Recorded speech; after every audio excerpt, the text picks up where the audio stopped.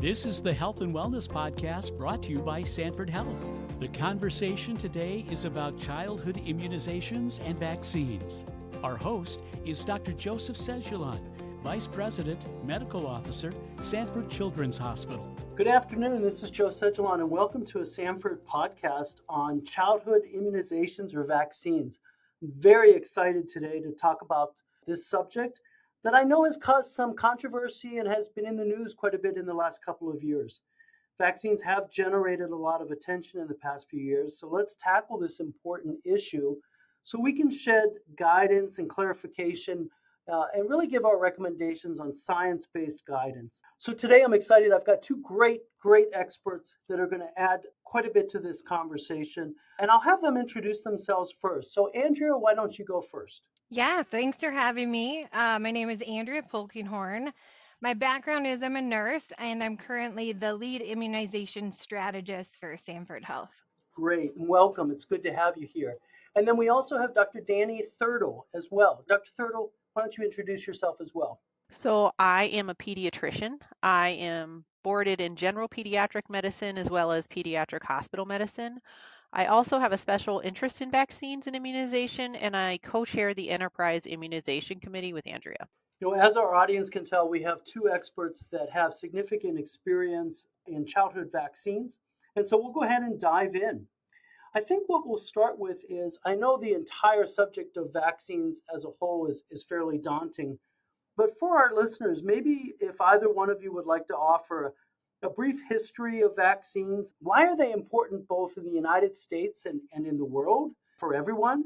What is their place in preventive health medicine? And perhaps what have been some of the success stories, or what have we learned and what have we gained from having childhood vaccines? So I guess I can kick it off. Vaccines have been around for a really long time, actually. The first that we think of is the smallpox vaccine, which was developed in the late 1700s. Our vaccine science has come a really long way. Modern vaccines really started around the 1950s with the polio vaccine, and since then our technology and our knowledge of viruses and bacteria has really taken off in a way that's allowed us to create safe and effective vaccines against a wide range of diseases that we see every day.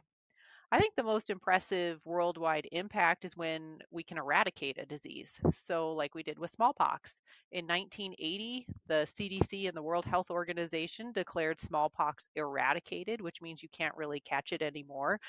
It only exists in labs, and we're able to prevent death and hospitalizations in all kinds of settings from that. Yeah, so I think Dr. Thurtle outlined it really well. I think the other thing that I'd like to highlight or help people understand is, when we're vaccinating, we're not always working to prevent 100% of disease. And there are some side effects, very mild, that are associated or you can get from vaccines. But we see the same thing, and that's why we developed the vaccine. So if you think about the complications that came from polio, so people having to be in iron lungs or not being able to walk any longer. I know an adult polio survivor who lives in Brookings, and he's wheelchair bound. Thankfully, those are his only complications, and that he didn't, have a more severe reaction from that disease. And so everything is a risk versus benefits, but they're safe and effective. And that's why we have more vaccines now today than we have in the past. Well, thank you. I appreciate that. So I saw Dr. Thurtle brought up smallpox, and I haven't seen a case of smallpox in my career. And we attribute that success to vaccines. And of course, a vaccine does not work unless it goes into an arm. So let's talk a little bit about other success stories in measles, diphtheria, pertussis, other things come to mind. So maybe, Andrea, maybe you'd be best to talk about that from the standpoint of, are vaccines effective in eradicating organisms from people or from the population in general? Yeah, so really it goes down to public health, and we need so many people to get vaccinated so that we can prevent the spread of that disease or having like a large outbreak. We have seen great success. So if you go back and look at the data of the incidence of pertussis before the vaccine came out, it was very high. and it's much, much lower today when you look at the data. So while we still see some cases, we're not seeing the outbreaks because efficient number of people have been vaccinated to help prevent that from happening. And so when you look at the historical data compared to where we are today, the incidence that these diseases are happening is much less. The flip side to that is that what they say is vaccines are a victim of their own success. And so people aren't seeing the diseases as frequently, which leads them potentially to have a feeling that they're not needed anymore. And that's just simply not true. These diseases, they occur more frequently or at a higher rate in other parts of the world. And so with international travel, if we loosen up on our immunization rate here and people are traveling, if they're not vaccinated, not only are they susceptible to those diseases, but potentially bring them back and cause an outbreak here. Great, thank you. And I think we'll expand upon that point maybe in a couple minutes here, as far as, because we acknowledge that vaccine rate is in fact declining, and we have concerns about decline of that uptake. So we'll tackle that in just a couple of minutes. What I'd like to do now for our listeners is I'll go to Dr. Thurtle. Dr. Thurtle is a pediatrician. So Dr. Thurtle, if you will, for the individuals who may be on the listening, let's pretend that you're talking to new parents as they get ready to start their journey in parenthood, recognizing there's no manual that I know of yet. And so they're going to their pediatrician. And how would you discuss what does childhood immunizations look like, and also influence their decision on how important the immunizations are for the health of their child? Thank you for this opportunity. It's definitely a really big topic. Anytime you're letting someone affect the health of your child, it's a really big decision. So I love that parents are curious about this. Childhood vaccination really starts at birth. We now have two different viruses that we can immunize against in the hospital, including RSV, which you may get in the hospital or shortly afterwards, or the hepatitis B vaccine, which we know is most effective the closer it's given to birth. So we try to give within the first few hours of life. Childhood vaccinations go through the entirety of childhood up to 17 and 18 years old, and there's over 17 different viruses or bacteria, depending on how you count, that are recommended for all children to be vaccinated against. The real bulk of those immunizations start at the 2-month visit. And then at the 2, 4, and 6-month visit, we'll see quite a few different vaccines. Those are mostly bacteria that cause brain and lung infections, and even polio and tetanus and whooping cough are in that batch. Then kind of scattered throughout the 15, 18-month, and 1-year visit, there's a few more. And then at 4 years old, we do the kindergarten shots. That's the point at which most people think your traditional childhood vaccines are kind of wrapping up. Then we get into the group of older kid vaccines, which include more whooping cough and things that older children are more susceptible to, such as brain infections like meningococcal disease. So I think the important points here are that vaccines are really targeted to the population that is most at risk. So we know young babies are more at risk for some things, and that's when we vaccinate. And older kids are specifically at risk for different things, so that's when we vaccinate for those. It's really targeted at the time, and then you have to get quite a few doses of many of those to get a response. So that's why there's numerous booster doses. Great. And so, for those young children that are so vulnerable, what would be the risk if they did not get vaccinated?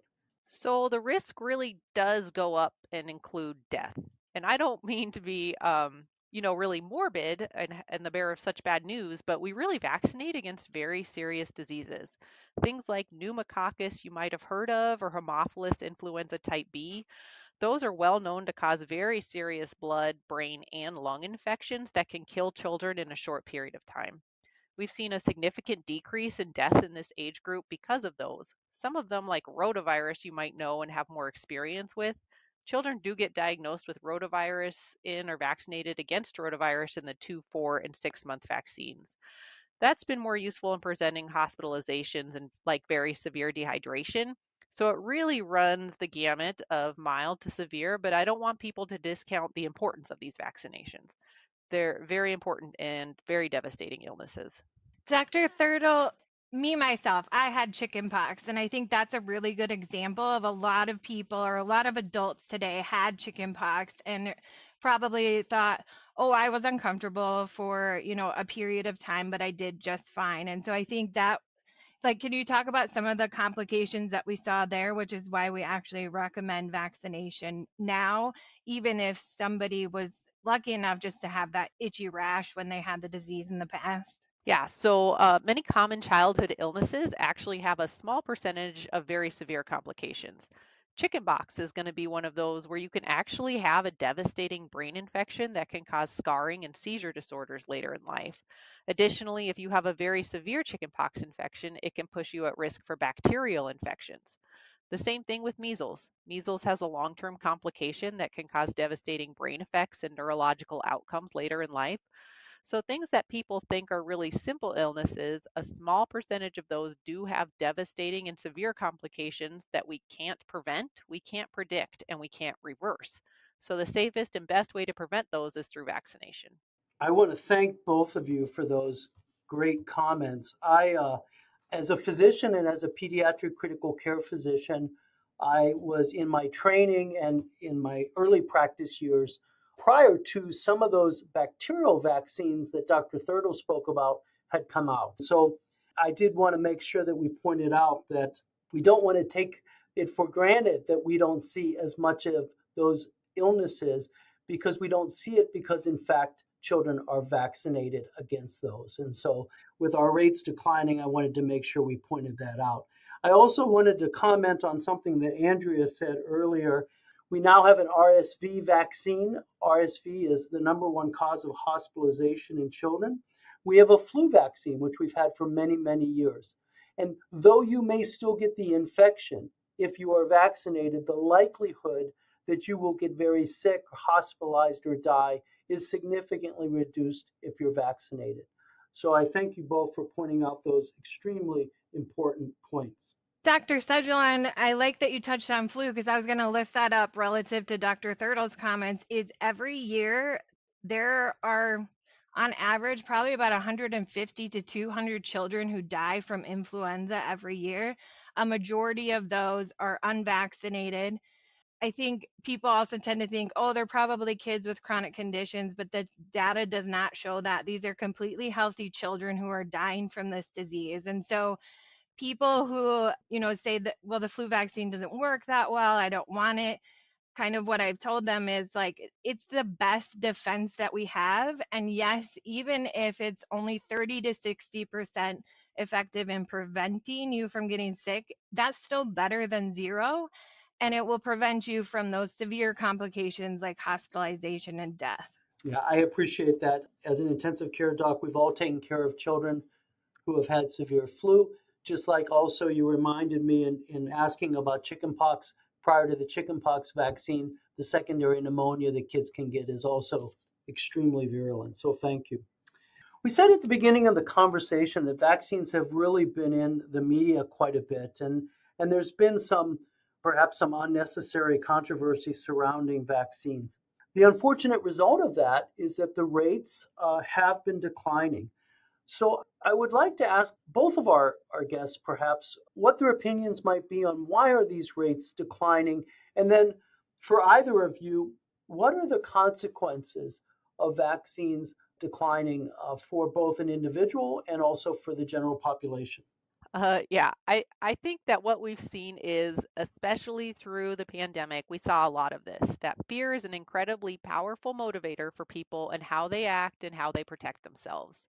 Since vaccines are, as you've already heard Andrea say, a victim of their own success, fear is no longer on the side of these illnesses to motivate for vaccination.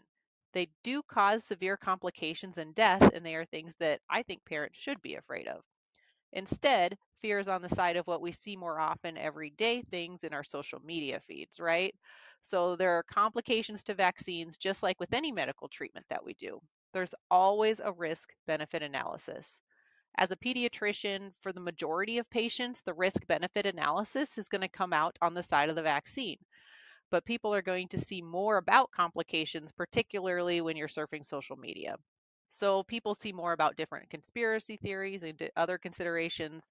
There have been waves of these kinds of things, such as an autism and other things going through the news.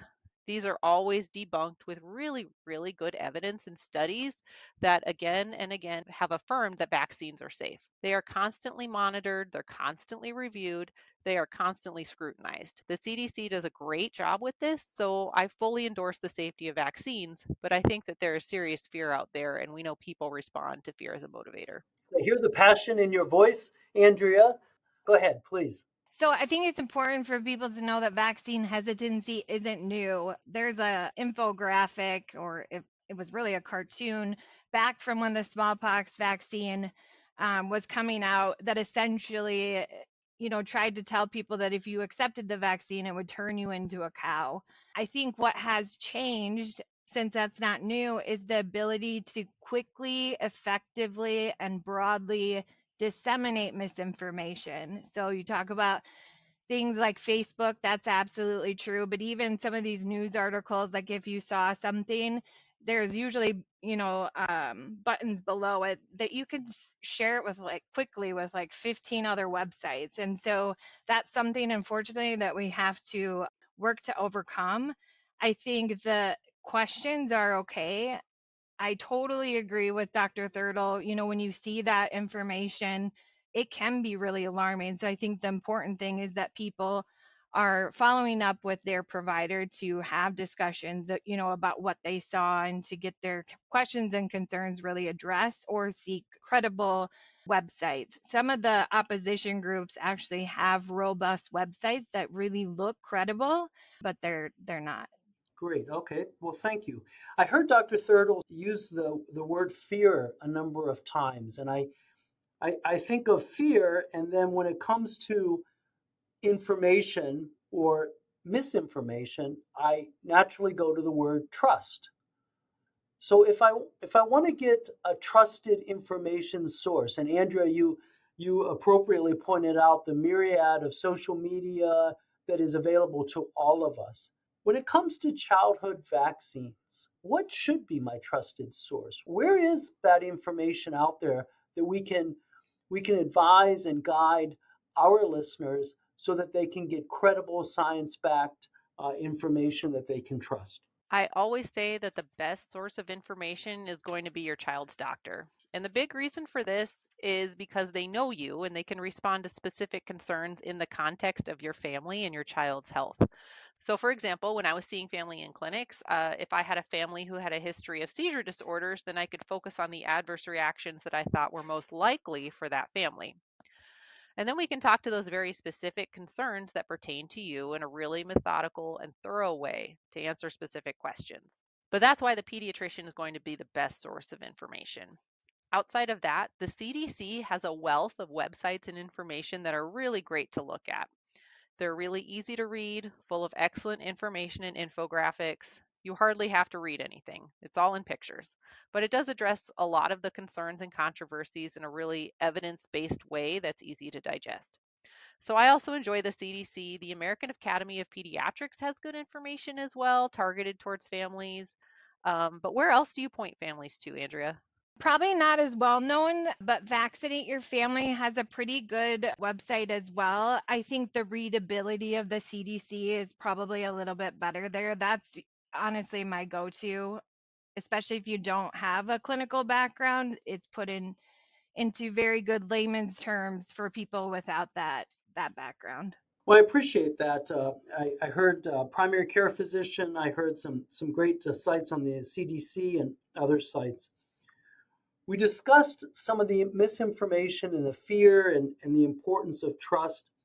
Before we go to access to vaccines, I think I did want to just for a moment talk about, as we've seen some decline in vaccines, every year in the United States we hear about measles outbreak. We look globally, we have seen some resurgence of diseases that we really haven't seen in quite a while. So I guess I would like one of you to talk about, with this misinformation, which has resulted in a decreased rate, maybe we can use measles to talk about what's the danger to both to our population. We hear about schools that have measles outbreaks, etc. Andrea, are you willing to tackle this one? I absolutely can. So I would say there is a lot of concern for those of us who work in healthcare or public health about potential measles outbreak due to the decline in childhood immunization rates. Measles is a very contagious disease, and we need about 95% of people to be immunized to prevent the broad spread of that disease. So even if you look at the data and see that we've dropped that's like 2%. That's still a lot because we can't keep ourselves protected. We kind of talked about the other parts of the world too, and measles occurs more often there. And so the concern that we have here, although we haven't seen large outbreaks, I think the last kind of was around that year that there was an outbreak at Disneyland among unvaccinated, is that if we loosen up and drop our immunization rates, that our communities are going to be vulnerable to a measles outbreak, which we absolutely do not want. Dr. Thurtle, I don't know if you want to talk about some of the complications of measles. Yeah, so I already kind of mentioned it earlier, but you can definitely get secondary bacterial infections, pneumonias, things like that. But the one that we really worry about is something called subacute sclerosing panencephalitis, which I like to say out loud because it sounds really scary. But it's essentially a brain deterioration that happens years and years after your original measles infection. So even if you think you get through the original infection and bounce back okay, there's always that lifelong risk that you could have a reactivation and deterioration in your brain function later. It's not uncommon to see rebounds of these. I think there were over 6,000 cases of mumps last year, and that's over 50 cases of measles in the United States last year. These are things where we used to have 0 cases every year. So they are around, you're exposed to them. And like Andrea said, we have to have a large percentage population to be vaccinated in order for everyone to be protected. Well, thank you. I appreciate those comments. I think what I would add as well is with respect to whooping cough or pertussis. When you are a young child, until you complete your first 3 series of pertussis, you remain vulnerable. And often, when a young infant gets pertussis, it is life-threatening. Pertussis is the same as whooping cough, and they frequently may get it from a grandparent or a parent or an older sibling if they haven't been immunized. So we do continue to see pertussis. It is a very, very serious illness in our young children. And so that's another circumstance where immunizing a general population protects our most vulnerable children. So really, in recapping our conversation, we had a great conversation about the history of vaccines, the phenomenal success that vaccines have been for our children, both globally in the United States. I appreciate Dr. Thurtle's walking through that new parent to understand what lays ahead of them for childhood vaccines and the importance of them. We also, unfortunately, had to discuss why rates may be declining, predominantly because of fear and misinformation. And the way for us best to combat that is to provide trusted information, to provide trusted resources, and of course, to have that valuable relationship between primary care provider and patient and family. So now I'd like to talk a little bit about the logistics. How do we get access to vaccines? Are these given only in annual physical visits or just clinic visits? And perhaps we talk a little bit at the end about the Vaccine for Children program as well. Yeah, I can start us off here. So I think the rural nature of our footprint here in the Midwest does cause some access barriers in certain geographic areas. At Sanford, anybody can walk in a primary care clinic for a vaccine to get updated. I think what Dr. Thurtle kind of talked about earlier, though, is as children age, they can talk to us and tell us if they aren't feeling well. We do see those annual wellness exams start to decline at about 15, 18 months. And in particular, she talked about kind of those 6th graders around 11 to 12 years. So we've been doing a lot of work to incorporate vaccines into things like sports physicals, or even better yet, educating the public that if they're overdue for an annual wellness exam, to schedule it that way, and the sports physical can be completed as part of that visit along with updating immunizations. I know that our pediatricians, really value the annual wellness exams because they're looking for appropriate growth and development, things that, might not be caught as easily. I know my daughter's pediatrician actually caught a small curve in her spine that had we not had that annual wellness exam, I wouldn't have known at all. So they're super important. So we always do them at well child visits. We'll always look at what you've had and what you need and what you're due for. So that's the best place to do them. There's other places to get them though, especially if you're finding if you live far away from your primary pediatrician, as we know many people do. There are community health clinics or county health clinics. Sometimes the state has some health clinics out there, so there's usually a very close place to you to get these vaccines. Well, Andrea, I wonder if you could talk to us a little bit about the VFC program, or Vaccine for Children. Yes. So the Vaccines for Children program, there was concerns, I think it was in the 1990s sometime, about the risk for children without insurance to essentially the parents would not vaccinate them because they don't have insurance. And therefore, again, our communities would be vulnerable to outbreaks of these diseases. And so the government funded a program called the Vaccines for Children program. So essentially, the government is providing vaccines for children. This is through 18 years to any VFC enrolled provider. For example, I think this is done very widespread. All of our Sanford primary care clinics participate in this program, but it would provide any routinely recommended vaccine for a child at no cost to them. They can charge an administration fee, but if the person is not able to pay the administration fee, it must be waived. So you can always visit the Department of Health website, no matter what state you're in, to identify if your local clinic participates in it. But again, it's really well known, and I would say most healthcare providers or clinics who are caring for children participate in this program. Thank you. Appreciate that. And the bottom line is that finances are not an impediment to vaccinating your child. Exactly. Great. Well, I think we'll go ahead and wrap up here. I want to thank my two guests, Dr. Danny Thurtle and Andrea Polkinghorn, for their expertise and their conversation on this very important issue. We continue to try to be valuable resource and insight for our consumers, to give them the most trusted information, and to try to, with the goal of the best healthcare outcomes for our children. Sanford Health has information about immunizations for all ages at sanfordhealth.org. This podcast is part of the Health and Wellness series by Sanford Health. For additional podcast series by Sanford Health, find us on Apple, Spotify, and news.sanfordhealth.org.